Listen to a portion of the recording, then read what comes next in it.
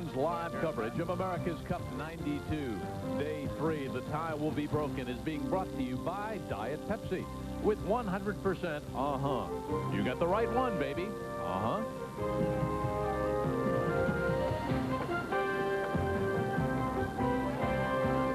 Our ESPN sailing team welcomes you back on board ITA 25, trailing by 64 seconds around mark number 4. You can see both boats with the wind coming over the port side on port tack right now, headed down to mark number 5, the right-hand turn. Let's join Gary Jobson. Well, Jim, out here on the 5th leg here, I'm standing with Tom Whitten. And Tom, what were your impressions after the start? I mean, why in the world did KR not initiate attacking duel? Well, Gary, usually what you look for is the first thing, look at the other boat and see if you're ahead or behind. Generally, if you're behind, you don't tack right away. Dave Dellenbaugh, America 3, looked over, saw they were ahead of the red boat, tacked right away, and I think what happened is that as the beat ensued, the wind went left a little bit. So KR, being behind, got a little further behind as the wind went left. Now, you're a sailmaker, and Il Moro here has 3 new sails for this race. Can they make up this kind of speed difference with sails alone? I don't think so, Gary. I think what you're going to have to see today is a breakdown or some huge error on America 3 to close up this race.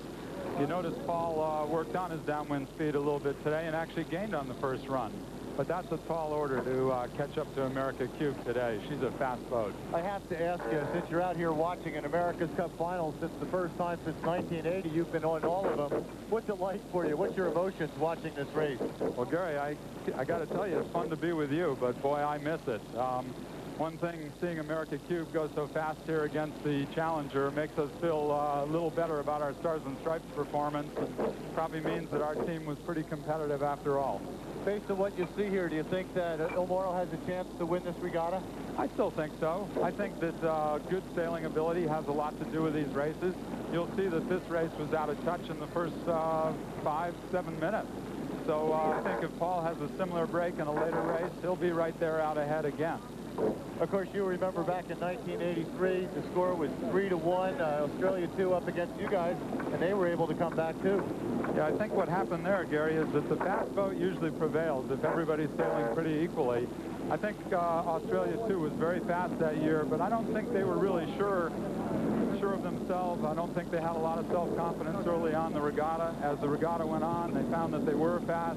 They felt a lot better about their performance and prevailed. Okay, well, we'll go back and watch this change here going around the 5th bar.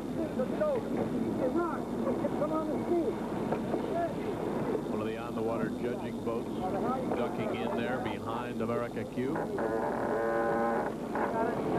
Ball coming forward, little.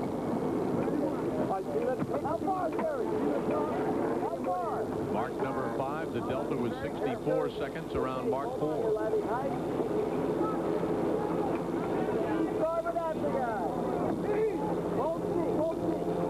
You see, once again, Bill will come into this mark wide, giving it a good distance, and then cut tight around it for his exit. And this turn here, very critical to how quickly the new sail fills. Helmsman has a lot to do with this maneuver. Looks like John got a little wet there on the reaching leg. Sewer men have a tendency to do that. He's kind of the Ed Norton of sailing.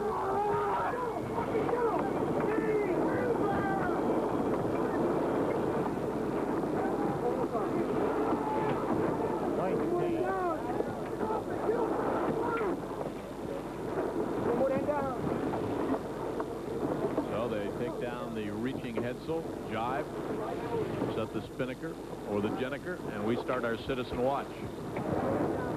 1:04, the time around mark 4. Looks like it's going to be a lot closer than that, doesn't it, Jim? No question that Il Moro has gained on that second reach.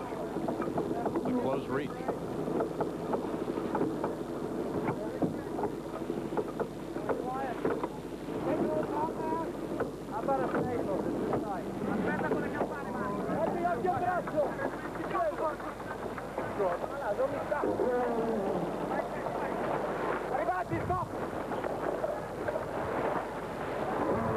So the Italians knocked 8 seconds out on that close reach. The red boat trailing the white boat by 56 seconds. Thanks to Tom Whitten for joining us today. Wally Henry there working away. His teammates leading by 56 seconds as we head to leg 6 in the button hook turn.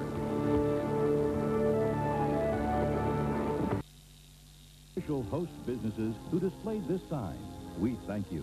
Your support, fair pricing, and hospitality made the America's Cup event possible. 皆さんご協力応援ありがとうございました。また来ます。 There's a storm brewing on the ES.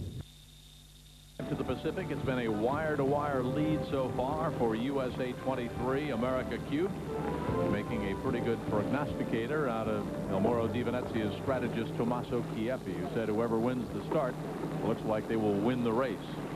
Kayard and crew, when they won on Sunday, a wire-to-wire victory by only 3 seconds. Likewise, USA 23 in race 1 on Saturday. 56 seconds, the delta around mark number 5. Italy gaining on 2 of the first 5 legs. 6 seconds on the run with the spinnakers out on leg 2, and 8 seconds faster on the close reach leg number 5. But certainly not making much of a dent in the white boat's lead.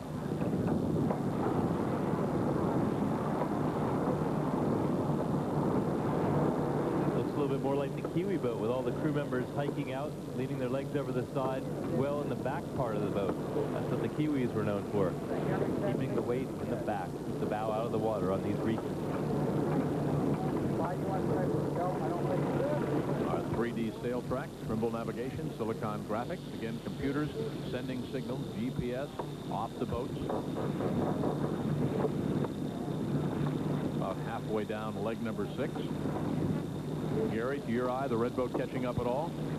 Well, I don't think so, Jim. I think the staysail that America Cube flies on these broad reaches seems to give her a little extra boost of speed. And I wouldn't be surprised if we saw the Italians use a sail like that in the future. America Cube doing a really nice job here. Andreas Josenhans there working the main, actually getting a little chuckle. He and Mike Topa having a dialogue. Right now on America Cube getting ready for the sail change, only about 2 minutes to the next mark.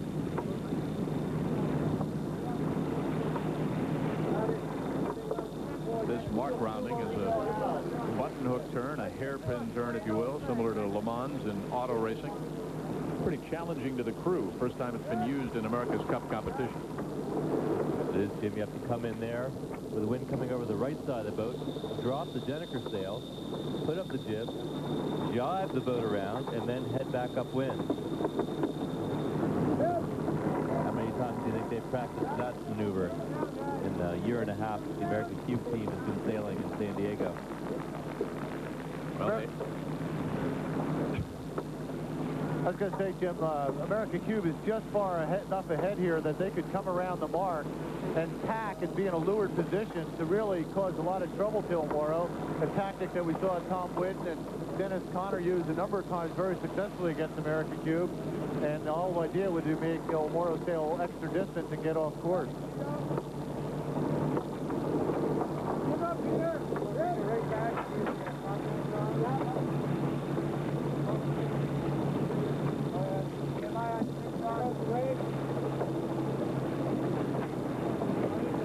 Say it looks like light wind from the blimp, but down here on the water it's a lot choppier and pretty strong breeze of about 11 knots. You know, most boats don't have holes in their hull, but right in this area here, you can see a hole in the bow of America Cube, and they have a rope projecting up to the spinnaker pole coming out of that hole, and that helps to hold the spinnaker pole down. It's known as the foreguy, that rope, to the sailors.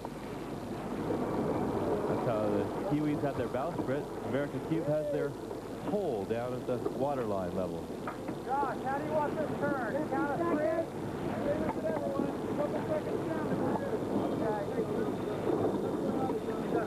3? Big spectator fleet today, Gary. We estimate about 400 boats out here. Not quite as big as the weekend, but still a hefty crowd. the boats get a little heftier too, don't they, Gary, as you get to the Cup finals? I'm talking size, weight, and bank book. All the way around, Jim, and there's a lot of people on these boats, including a giant ocean liner that's out here with, looks like about 1,200 people watching on board. I'd say if you took all the spectators together, you could probably fill RFK Stadium today.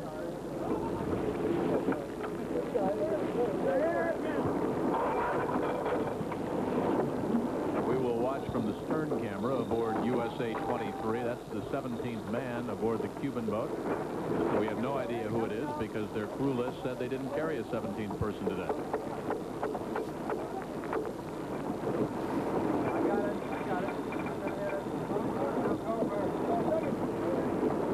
Bill Cope still at the wheel. Bob Aldridge spinning the handles there. That coffee grinder width pedestal actually helps trim in the mainsail.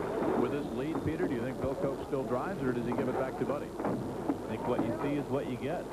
Bill Cope. Dance with the one that you broke. Speaking of Bob Aldridge, he celebrates his 41st birthday today.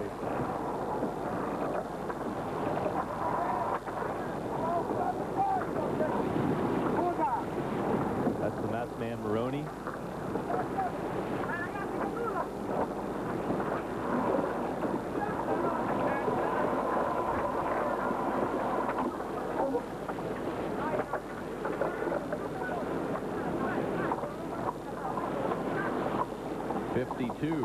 Four more seconds shaved off. But Mr. Kayard has to make a bigger dent, doesn't he, Peter? Yes, he does. Once again, we see that O'Moro's very fast on the reaching legs. It's the one point of sale where they've been able to attack. Now he's got to figure out a way to attack from that far behind on this last beat. He's got to get within, I'd say, 25 seconds at the top mark to have a realistic shot at passing. In phase, both boats on port tack at the start. USA 23 got to the left side. 47 seconds in front of the top mark, stretching out to 104, the biggest lead in the America's Cup so far by either boat. Then Kayard dipped down, knocked off another few seconds, and it's 52 seconds around mark number 6. 7, we go back to windward for the third time, and so far, Gary Jobson, no tacking duel. Surprised? I am a little bit surprised because I thought Paul Kayard was actually doing fairly well in attacking duel on the last leg. Perhaps he's using this leg to do a little speed testing for the future. He is sailing with heavier sails, anticipating a stronger wind. How much wind do you have out there now, Gary? It looks like America Cube may have a smaller Genoa sail up, too. Oh, they do, Peter. It's blowing a good 12 to 13 knots now, coming on pretty strong, and the seas are lumpier as a result. Gary's speed testing for the future. If he doesn't win tomorrow, his future is getting shorter and shorter. It does. It means that Kayard has to win 3 out of 4 races if he's unable to win here, and that's a pretty tough thing to do. 2 out of the next 4 would be the job for America Cube. But then again, Kayard's been down before and come back, and no different here. Kayard's got a pretty strong coaching staff, and they'll be able to point out the problems after the start. Peter Gilmore's over there, John Coleus, Dave Perry, Steve Erickson. Those guys will figure out what to do. I don't think it'll take too many rocket scientists, because this race was determined pretty much in the pre-start, eh, Peter? Absolutely, Jim. It was that choice that Kayard made of his own volition to get to the right side of the course off the line, and he paid for it, and he's still paying for it. As the boats continue upwind now, the wind shifting to the right. That means that America Cube will be sailing a shorter course to the mark, gaining a little bit more. Tommaso Chieffi, 31 years of age, short sleeve shirts just below and to the right of Paul Kayard there, the strategist. Enrico Chieffi, his brother, 2 years younger, is the tactician, white hat with a vest.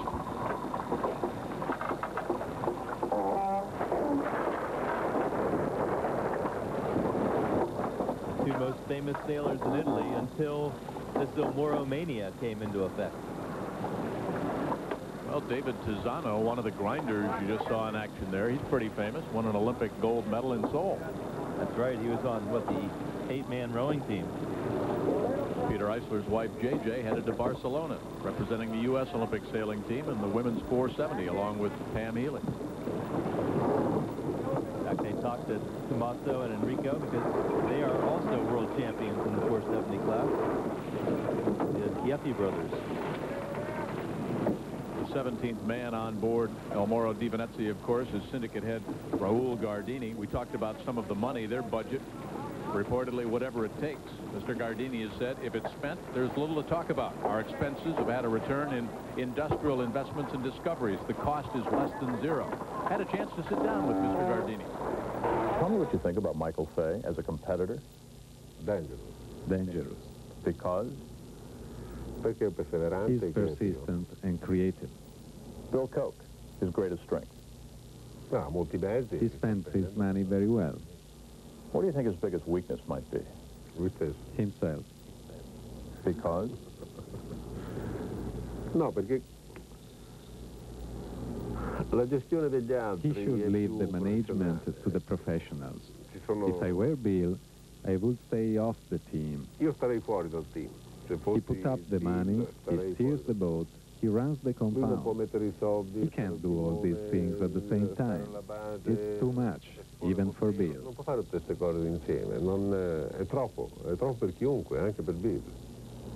There is an Italian expression, the old fox, and you've applied it to Dennis Conner. How come? He's an artist, and he's really like a fox. When it's time to appear, he appears. When it's time to hide, he hides. So, at the end, he always gets the chicken. What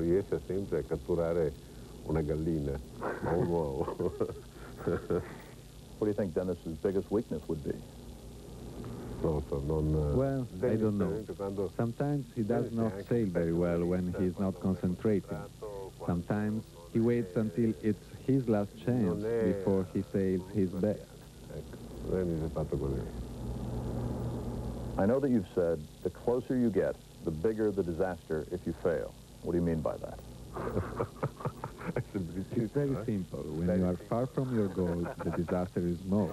If you're near your goal, the disaster is big if you fail. What do you think your greatest strength might be against Conner and Koch and Fay? We are even. At this moment, we are even. That's why I'm talking about the eventual big disaster for one of the three of them at the end. Mr. Gardini also told me that in 1993, if they were the defender, it would be important to defend without passports, as Europeans, not as Italians, in a truly unified community. Paul Kayart and his Italian mates behind by 52 seconds around the button hook turn. No tacking duel on leg 7 back to windward. Have they tossed in the towel? Not yet.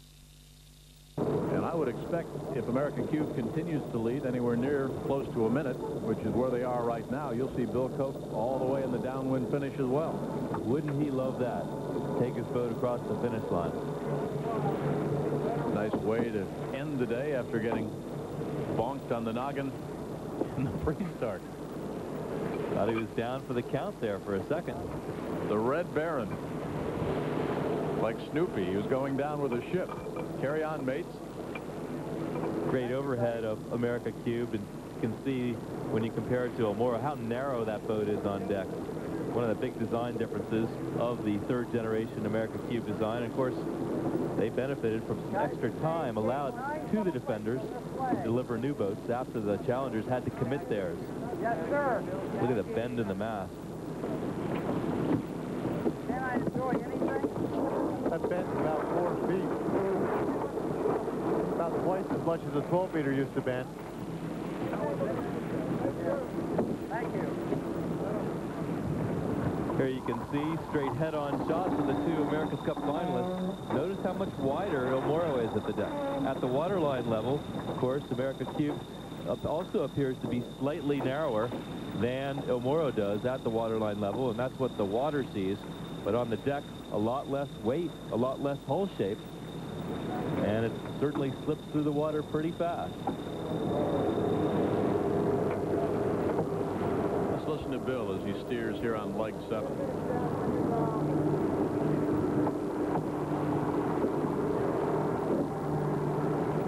little on the fast side, is that okay?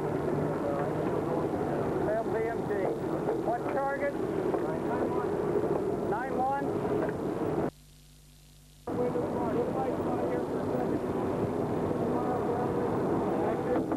Okay, can I get up to speed first or just back? 3,000 square feet, that mainsail. Backing.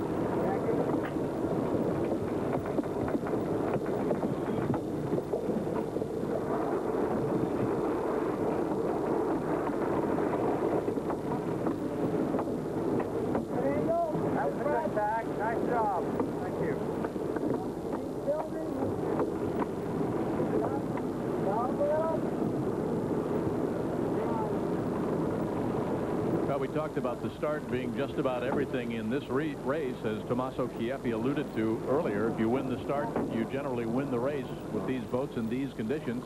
And Paul Kayard lost the start. Yes, he did. Here was about 2 minutes to go before the start. Kayard on the left had the left side of the course, could have taken the pin end of the starting line, but notice he shifts to the right, letting America Cube come down to the left of him, coming in underneath. As we see a little bit further along in the starting process, America Cube moves forward to the point where they actually are on the buoy side of the course. Eventually, Kayard tacked away, and Kayard's move there to the right side, he must have thought the right end was favored, ended up being the deciding factor in this race, because there was more wind on the early part of the course on the left side. Mike Topa from Clearwater, the starboard trimmer there. His wife Libby was jogging over Point Loma yesterday.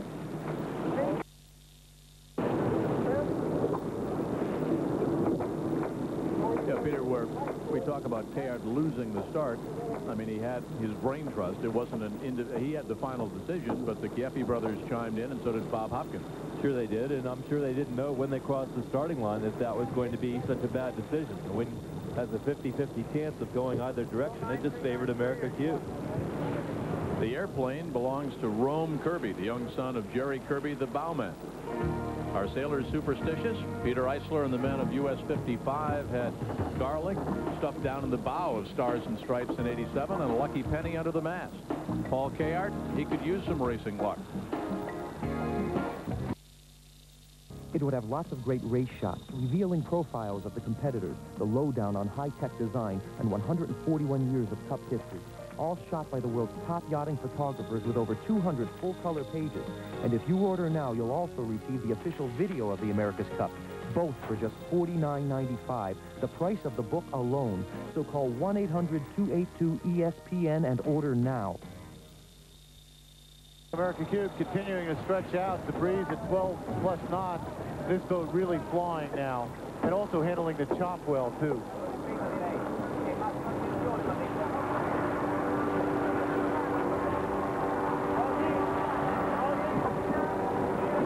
You can notice as we are overboard with our helicopter there on ITA 25, the red protest flag that is flying on the stern of the Italian boat. That was a protest lodged by Robert Hopkins and Paul Kayard as they went around the 4th mark. The diver, Bob Sloan, was in the water there with scuba cam, and the current, I think, Peter, actually drifted Sloaney out a little bit further than where he wanted to be. No question about that. That's right, Tim. He wanted to be on the inside of the turn, and the current pushed him from right to left until he was actually right in line of the mark and the boats, and Kayard actually had to sail some extra distance to miss him. Good thing, too. I would expect at the end of the day, if the margin is close to a minute, that they will pull that red protest flag in.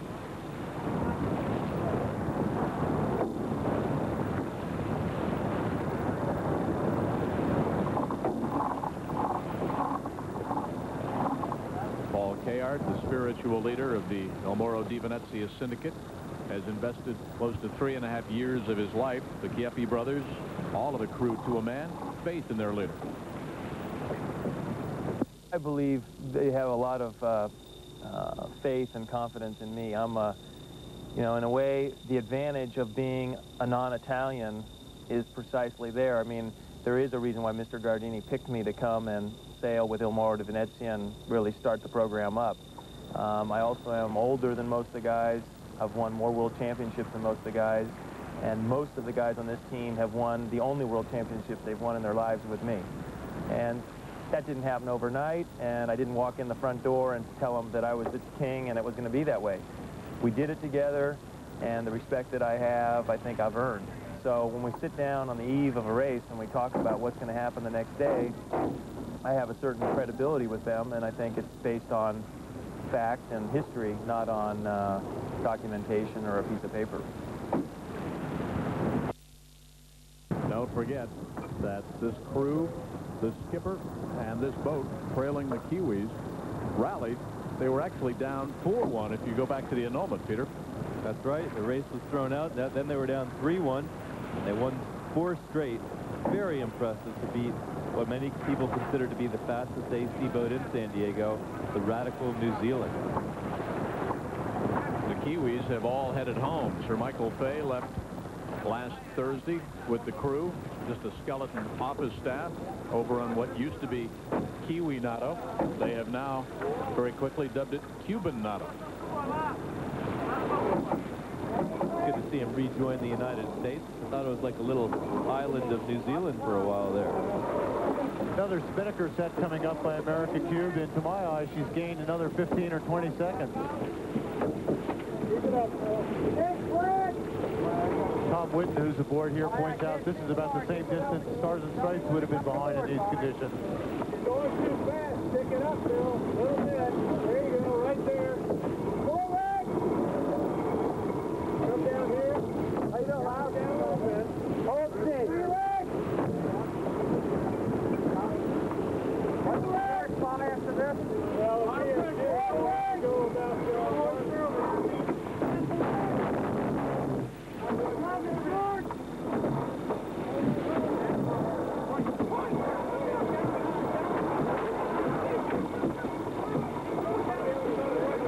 110 feet to the top of the mast goes that spinnaker.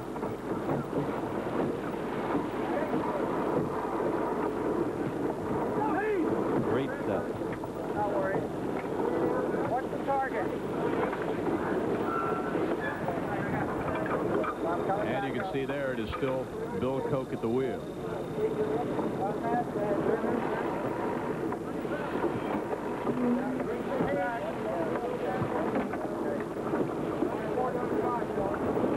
America Cube has right of way over El Moro. This time El Moro will actually block the wind on the sails of America Cube.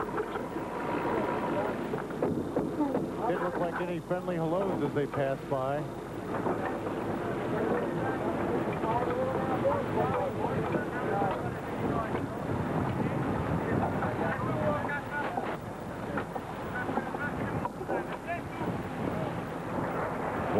And counting on the mark rounding now as Fontini is up on the bow. Marani, part of the Italia effort back in '87 in Fremantle, the masked man. A couple of the crew, this is their very first America's Cup campaign, like Luca Dignani, however. Oh my, 129. An ocean and a continent away, the hopes of 55 million Italians ride on this boat. Here at home, it's high noon. America Cube can clinch the grand prize. The Pacific is the venue. If past encounters are any indication, it will be anything but peaceful. At stake, yachting's holy grail. In the long history of the America's Cup was in fact sailed in English water. The yacht America crossed the finish line 18 minutes ahead of her nearest rival. Daniel Webster proclaimed, "America is first, there is no second." From schooners to tall sloops as the Civil War ran its course. And then peace and prosperity and grand yachting returned. Edison invented the camera, and like magic, moving pictures of the majestic giant boats appeared, capturing the essence of the sport. It was an era of personalities with names like Sir Thomas Lipton, who tried unsuccessfully 5 times. Theo M. Sopwith, an owner who steered with his wife along as timekeeper. And Harold Vanderbilt, known not for his considerable money, but for his organizational skill. The J-boats ushered in the 30s, and like their owners, were larger than life. As Stanley Rosenfeld wrote, there were bigger sailing ships to be seen, but none with Marconi rigs, which seemed like narrow slivers of white cloth piercing the sky and taking wing. In 1956, the deed of gift was changed and the 12-meter class was born. The 70s witnessed the birth of perhaps the greatest 12-meter ever built, Courageous. At her helm, Ted Turner and a young Dennis Conner. So began the legend and a redefinition of dedication and preparation. Then the Aussie invasion of '83. Alan Bond was back with those things called wings. The wing keel, designed by the late Ben Lexon. This Cup campaign forever changed the course of Cup design, technology unprecedented in Cup history. Dennis Conner's aggressiveness and preparedness put him up 3 races to 1. He had a slower boat, and he had the lead. But Aussie skipper John Bertrand brought the men from down under back to square the series 3-all, setting up the race of the century. For the first time in 132 years, the Cup had been wrestled away. Bond welcomed the world to the land down under and showed off Ben Lexon's wing keel. Fremantle, Western Australia, a place and a time forever etched in history. The boat Stars and Stripes 87 and the men who made her run. The venue, Gage Roads, and the heavy seas of the Indian Ocean, with a Fremantle doctor churning those seas to dangerous heights. Man against the elements for the supremacy of yachting. It was the Yanks against the Aussies, and it was no contest. Dennis Conner, whose drive and energy and undeniable skill combined to create an almost irresistible force. Then in '88, Conner would defend in a catamaran. He called it the legalized ambush. The Kiwis came at him with the big boat, nearly twice the size of the 12 meters. When it was done, on the water and in the courts, the Cup stayed in San Diego, a mismatch that never should have happened. 4 years later, the venue the same, but a new class of boat, longer, wider, more powerful, more maneuverable, more breakable. Dennis Conner was back too, but the master of the multiple boat campaign suffered the perils of only one boat. The new Barons of the 90s, a familiar Kiwi, but a new title, Sir Michael Fay. Italy's Raoul Gardini poured in tons of lira, and Bill Koch brought his art and his wine and his bank book. The trials to determine the challenger have been as ferocious as for the defender, but we've also witnessed the closest racing in America's Cup history. When the trials were done, the Italians hoisted the Louis Vuitton Cup, ironically with American Paul Kayard in charge. For the defense, it was Bill Koch who took away Dennis Conner's crown and savored the sweet taste of victory. The final two survivors. Since they've started, we've seen the closest racing in America's Cup history. We've witnessed protests disallowed. They've been battling each other for 1 week now. The perils of the Pacific have produced a high wire act, as well as men almost being washed overboard. The men of El Moro are poised and ready. With all their guns aimed and loaded at each other, the Italians must cross first today, or it's over.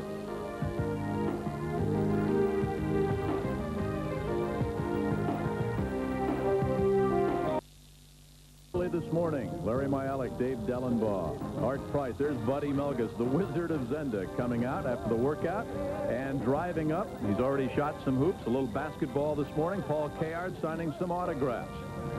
And the flag over the El Moro di Venezia boat early this morning. The men with their backs up against the wall, trailing 3 races to 1. But look how relaxed Kayard appears.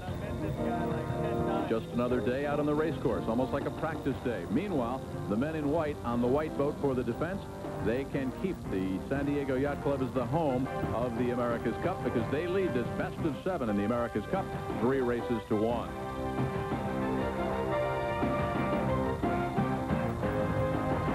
As we welcome you back to San Diego, hi again, everybody. I'm Jim Kelly. One is fast, the other is combative. America Cubed and El Moro. One is loaded, the other is really loaded. You probably have to consult Forbes to find out exactly who has more mega millions, Bill Koch or Raoul Gardini, each, if you will, the H. Ross Perot of sailing in this sailing Super Bowl.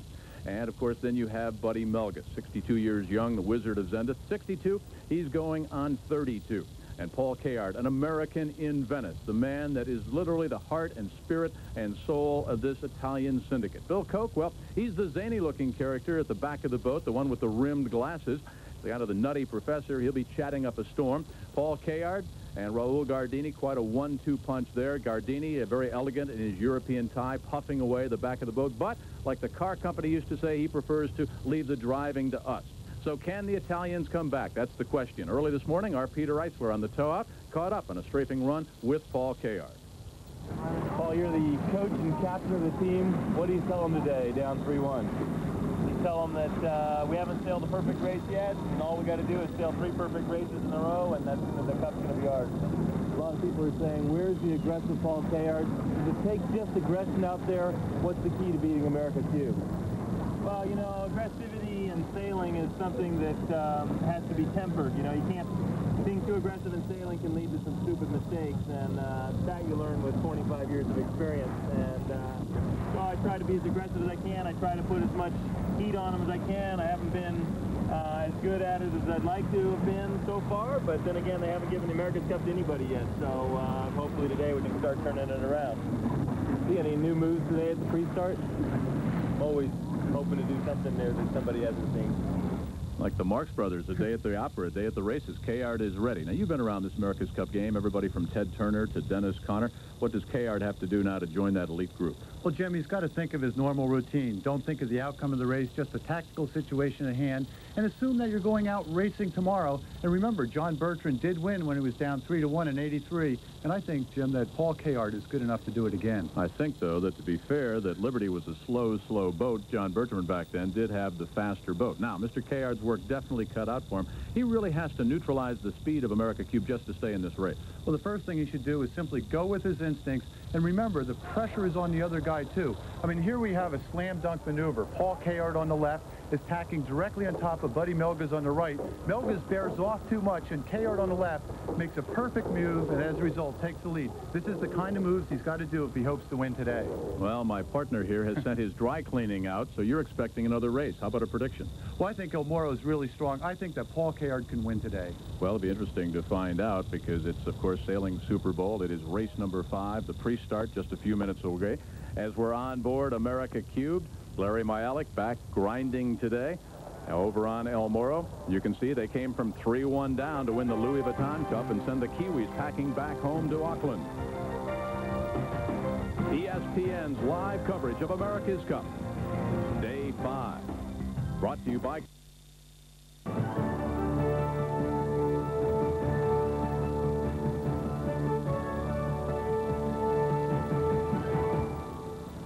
Live pictures from the Pacific. A tremendous spectator fleet out there for race number 5. It could be the clinching race in the America's Cup. Gary's already detailed. He thinks that El Moro will win today, forcing a race number 6. All of the pressure squarely on the shoulders of the men from America Cube. Let's go back and take a look at exactly how we got to this 3-1 advantage. Here again is Gary.